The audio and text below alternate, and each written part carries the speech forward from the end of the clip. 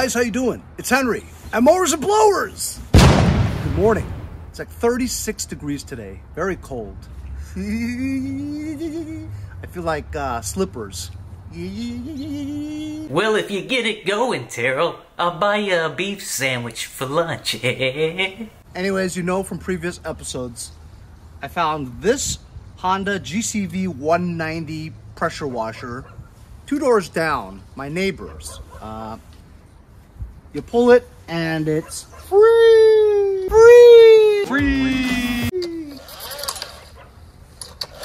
No compression.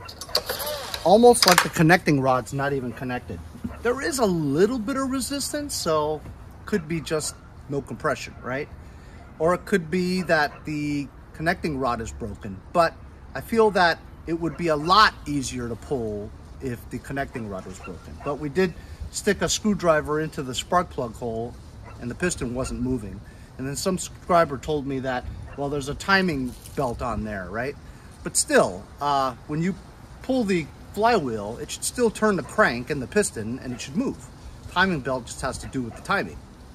So I think that, you know, if I remove that engine and kind of swirled it around like up and down and see if you hear any broken pieces shuffling around in there, then you know that the connecting rod is broken. This one I got from Bill Martini from Motherlode 36, I believe, and this is just missing the flywheel. There's no flywheel in here, but it does have the carburetor as well as the air cleaner and the air cleaner cover and all that stuff. And then while I thought this was a pressure washer, right, it is mounted on a pressure washer stand. But if you look over here on the side of this engine, it actually has the bail handle cables, the bail handle mechanism, you know, for the flywheel brake. So this was attached to some kind of control cable to the bail handle. So this is actually a lawnmower engine on a pressure washer stand. It actually says here on the sticker, 21-inch push mower from Troy-Bilt, mulch side discharge rear bag. So this is actually what I need, because this is a lawnmower engine, and I need a lawnmower engine for a couple of decks that I have, you know, in preparation for next spring. So I kind of have the inclination of, in the beginning I was thinking, let's make one good pressure washer engine out of the two, right? But here I actually have a lawnmower engine that I need. So I would probably try to take that flywheel off of that one. I don't know if 190cc will fit on a 160cc engine. I mean, I'm kind of sure it will fit. So my inclination is to kind of sort of take that apart, kind of find out why that has no compression, and at the same time use that flywheel for this. In addition though, it's also missing, it has the linkage, but looks like this thing is disconnected from that thing, which, believe it or not, makes a pretty big difference in how it runs. It appears that it has the carburetor and everything is intact. It just needs a bail handle cable, a control cable to pull this. Has no gas in it, and the oil is terrible. I mean, like super black, you know, blacker than black, believe it or not. So I have to kind of figure out what I want to do first. Just take that flywheel off and put it on here and mess with this, or take that apart, see what's wrong with it, see that it's probably not able to be repaired because something's broke, you know, and then use the flywheel and put it on here. You know, I might have a flywheel for this, I'm not sure. But anyway, that's going to be today's episode, because I've been putting off working on the snowmobile because it's so darn cold. I want to wait until it's at least 60, which I don't know if it's going to happen. Giving you a better look at what I have here. Again, this is the Gcv160, I believe. Yeah. And if you look inside here, there's no flywheel. And that appears to be the only thing missing from this. So if I can get this one going, I could use the engine for another mower. As you can see, the difference is this is the Gcv190, which is the 190cc. It's a little bit more, I guess, advanced, where you have the mechanism here for on and off. You have a separate choke handle here. and it's seized, see? Oh, okay.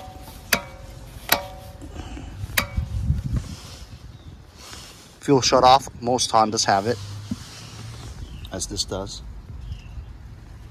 But like I said, to even test this, you need to like clamp these two together. You're releasing the brake from the flywheel. Gotta get a flywheel for this, and I think this one might. We can test this and see if it runs. But I could always use the stands. I like the stands because they're good for engines. To hold engines around. I got spare engines lying around. But this will be a good engine stand, and also this comes with a cool, you know, selecting nozzle selector. That's kind of cool. I bet you this stuff still works.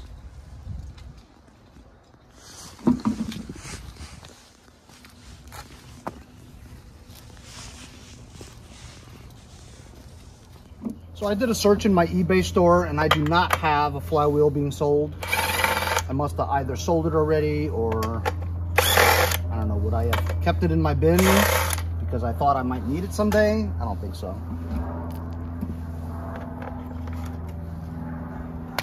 So it's pretty easy to remove this. There's no gas in it. Fuel tank is attached to this top engine shroud. Pretty easy. Oh, look what else it's missing. What else is this missing, fellers? That's right. This is supposed to be connected to a ignition coil or armatron or magneto, which this does not have. As you can see, the magneto looks like it's mounted on this post here. And I guess this post here.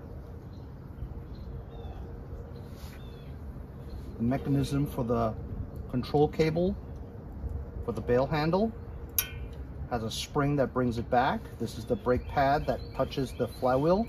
And look, it has a mechanism here for engaging something, right? So when it's engaged, it says, okay, good to go. When you let go, it takes the spark away. This is attached to this wire here, see? That attaches to the magneto. And this is depressed.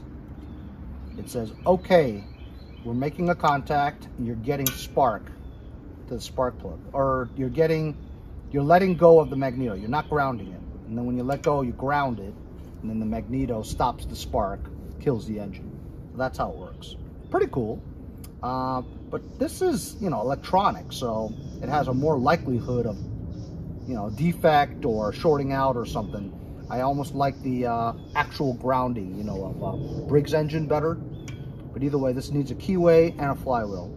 I mean, this, other than needing a magneto, we probably can just take the flywheel magneto off of that one. Let's do that.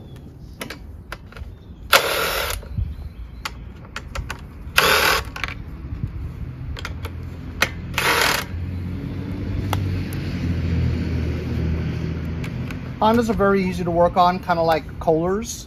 It's just the 3 10mm bolts that come off, and top shroud. Ooh, there's gas in here. About a quarter way down. Hope it doesn't leak.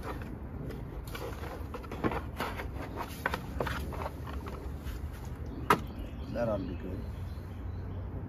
Not leaking. So here it is. It is, in fact, this post holding the left side down, this bolt holding this one down. As you can see, this is a good flywheel with no compression. Look, I can easily turn it with my hands. Then again, this is a pressure washer. Therefore, there is no brake to stop the flywheel from moving. You know what I mean? But we did test the spark plug hole, and in fact, there is no movement of the piston. So let me get a socket to get the crankshaft bolt off, and we'll try to pry this. We'll try to take this magneto as well as this flywheel, see if it fits. Then we can test the lawnmower one. I think I found about right. The crankshaft bolt works. It's not exactly the right size, but it works. Take this cup off and the fan.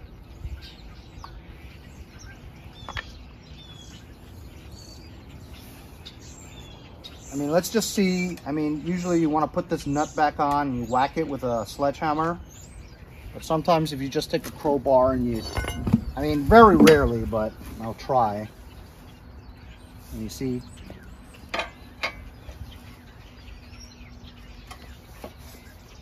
you could break the block if you pry it too hard.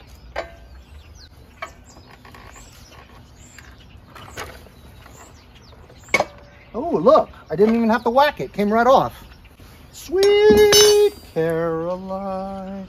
Ba, ba, ba. That flywheel came off without even whacking it. That's great. Maybe I should go play the lottery today. No, I will only play Powerball when it's over 1 billion, because other than that, it's not worth it.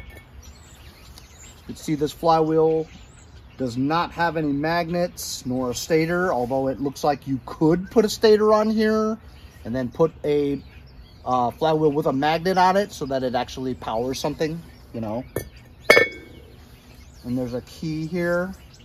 It looks identical to that one. Identical. Identical. So Woodruff key, pop right out with my fingernail. Let's take the magneto off too. I believe it's 10 mil.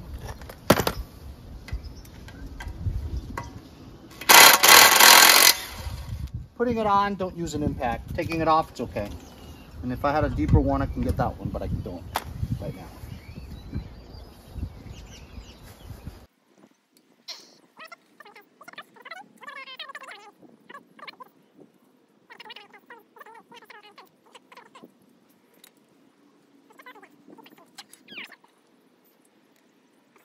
Okay, now we got a magneto and a flywheel for that one.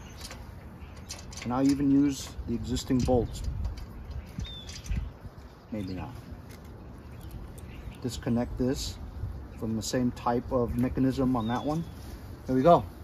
And there's a Honda magneto. Looks okay. There's no obvious signs of wear or deterioration. Sometimes when a bad magneto, you'll find that it's really rusty and these things are kind of splitting apart. This one looks good. And it's a good flywheel. So let's put that one together. So check this out. I put the Woodruff key in and it fit really well. But then I put the flywheel on and it doesn't look like it seats. Like it's supposed to go down more, but it doesn't because it's, I guess, much bigger. Also, if you look at this, right, the way the flywheel is shaped, well, this has a brake mechanism on it. So if this is spinning, right, what if you stop it right around there? It'll get caught there. It'll be like a sudden stop. And on this side here, look at this whole area there. That's a chunk. What if you stopped it right there?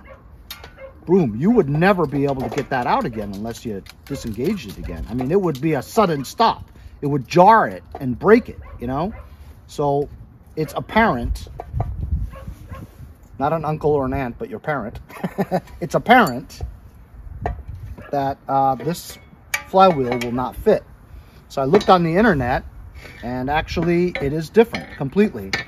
The Gcv160 engines have a flywheel that's, you know, kind of like aluminum looking, you know, and also it's smooth 360 degrees around. It doesn't have this chunk gone, you know. So this is for power pressure washers, you know, because there is no brake to stop the flywheel from moving it. I mean, I don't know how that all works, you know. Does it just keep spinning and spinning? I guess so. But this cannot be used for this, so that's a shame.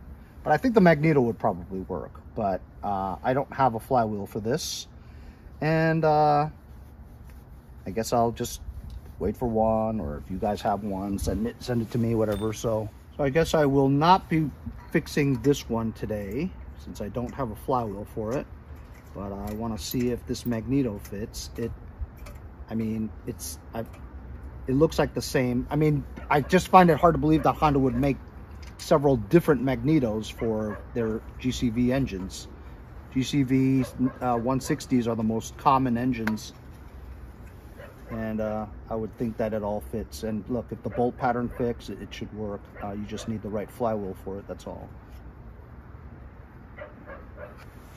So I'll put this back and we'll wait for a flywheel someday. And then we'll have an engine to work on.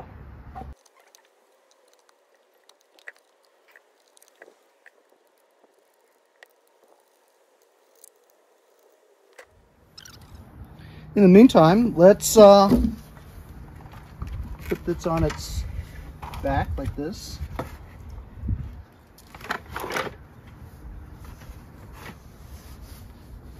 And we'll take the valve cover off just to check out the timing chain. Now I'm not going to take this completely apart. I just want to ascertain if the connecting rod is busted or not. I actually have a subscriber, Gavin Cooper, I believe. He was interested in this engine for parts. 10mm bolts to remove the valve cover. And so I'll remove this engine from the stand and send him the engine because he wants it. That is, if I couldn't have got this going, which obviously I don't think I will.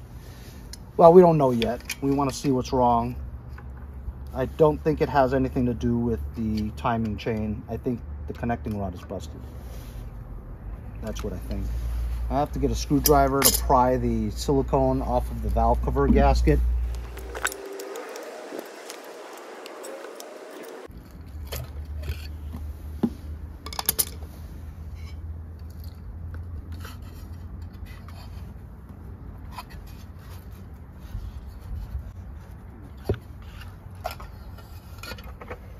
There we go. There's the valve cover off. As you can see, the timing chain is right here.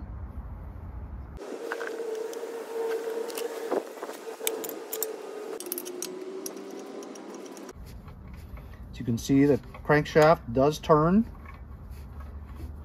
The crankshaft turns the camshaft, does turn the gear for the timing gear, the timing chain belt.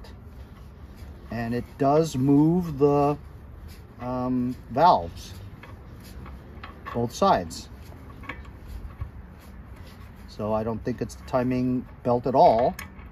It wouldn't prevent the piston from moving, right? Sometimes it does jump a tooth, meaning that it won't start because of the timing would be off by one tooth or two. I don't know if one tooth would make it not start, but maybe two teeth. But the timing belt is on and it's not broken. It looks like it's in okay condition. So the only other way we could find out if the interior connecting rod is busted is, what could I use to, let's take the spark plug off again. That's decent, look.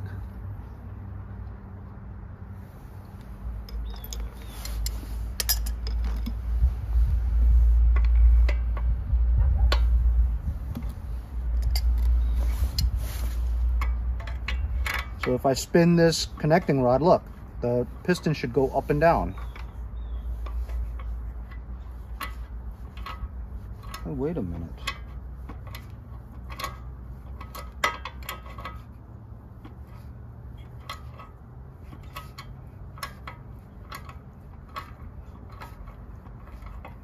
Yeah, it's not moving. I mean, I sort of feel like it's moving, but it's not.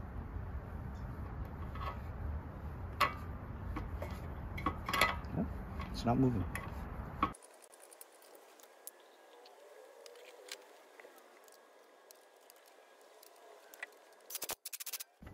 See, it's not moving.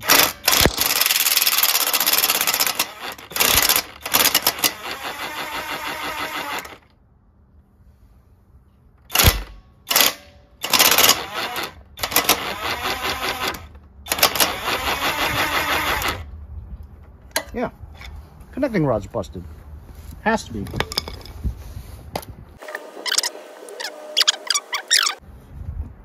So I'm going to unbolt everything, take the engine off. We'll use a borescope into the dipstick just so we can see. We'll drain the oil. I just want to see 12mm bolts.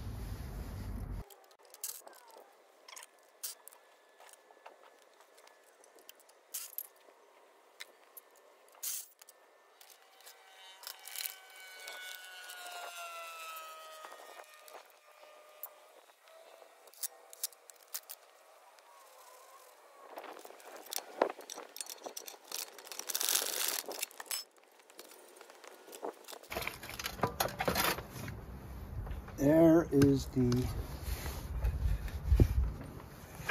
pump. Let's drain oil. I've got a Subway Hero sandwich container here. I'm gonna try not to make a mess, but I usually do.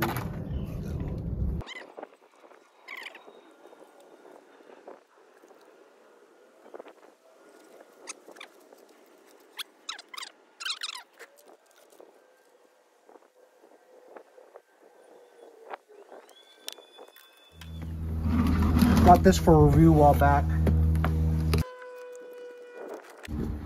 I like this one because this has a short wire, short cord. So I think I'm going to keep this one. I'm selling the other ones that I have. If you guys are interested, check out my reviews or leave it in the comment section. I have the Teslong one. They all have like 25 or 50 foot of cord. It's like for plumbing, you know, you could stick it all the way through your pipes, whatever you could see. But for my instances, I don't really need a lot of long distance cordage. So this short thing is just fine. It's like, what is going on here? I'm gonna take this off. Look at that. Isn't that cool? Yeah. You guys see that? Well, I need to shave.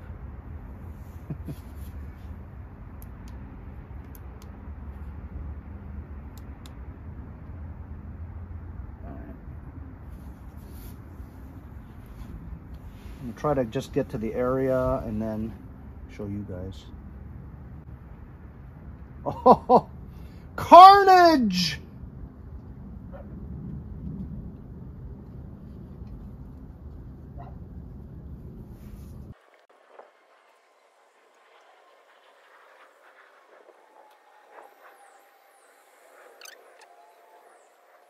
Ooh, look at that.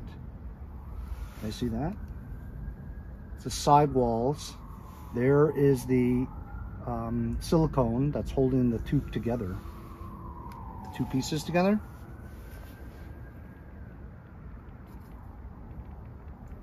There's a balancer.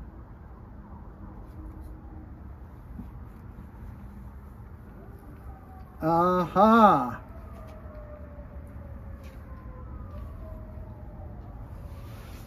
You guys see that? No.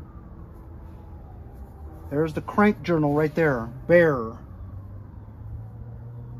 There's a crank journal right there with no connecting rod attached to it. Oops.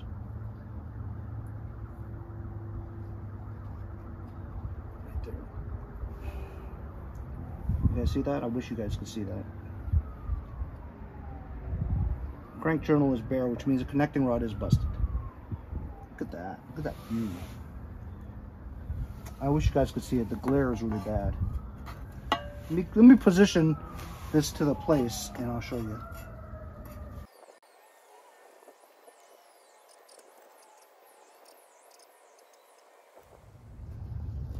Okay, you see it now? I have it positioned. There it says 190 on the crank. There's the crank journal. I'm going to turn this just a little bit. See that? That's the crank journal right there. It's gone. I mean, you know, there's no connecting rod attached to it. It's just a very bad condition, worn connecting rod journal. The bearing. It's a gear. I don't think I could turn it anymore without it hitting something. And that's it. But this thing is unbelievable. You can clearly see it says 190 on the crank. This is your journal. And so you don't see a connecting rod attached to that at all. No end bolts or anything like that. It's all in pieces on the bottom. So this Gcv190 pressure washer engine has a blown connecting rod, which is why we have no compression. Other than that, I guess you could use it all for parts. Gavin Cooper, if you're watching this, email me or text me or whatever you got to do, send this engine to you. But I mean, you have to know that sending this thing, the shipping itself is going to be $50 at least, you know. So look to spend about, if you want it, it's like $100 at least, you know. I'll measure for you and weigh it and all that, but I don't even know if it's worth it for you, bro. But if you want it, I have it. Otherwise, I'll strip this down for parts and keep it for something else. Looking for a flywheel for a Gcv160. And if you guys have it, contribute to the channel. Send it to me.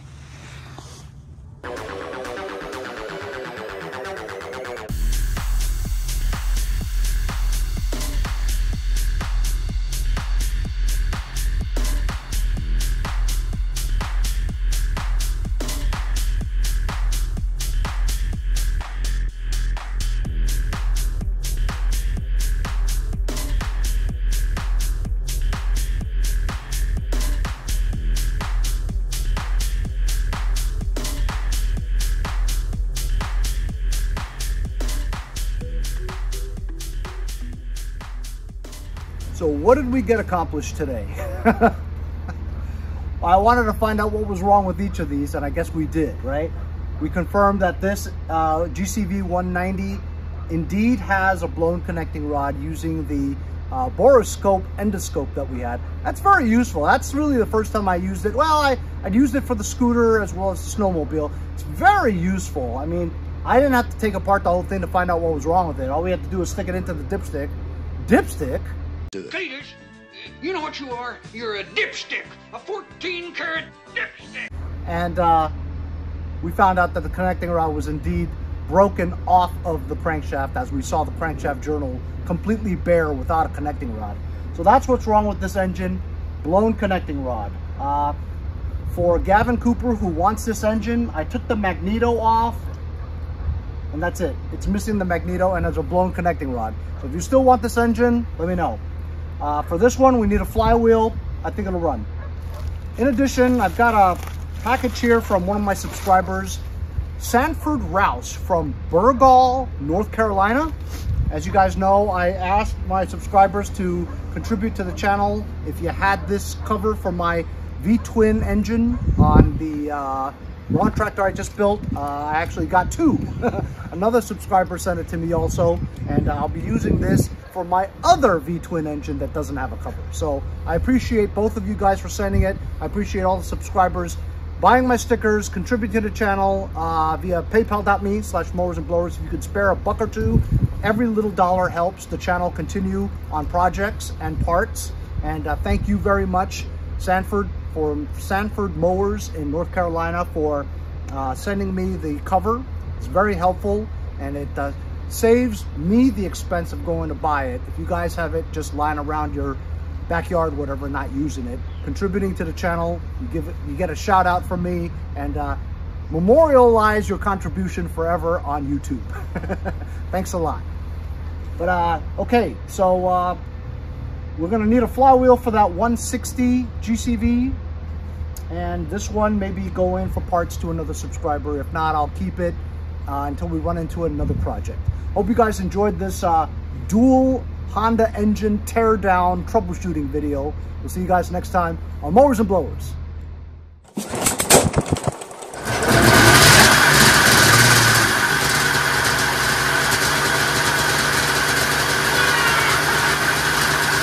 See you guys next time on Mowers and Blowers.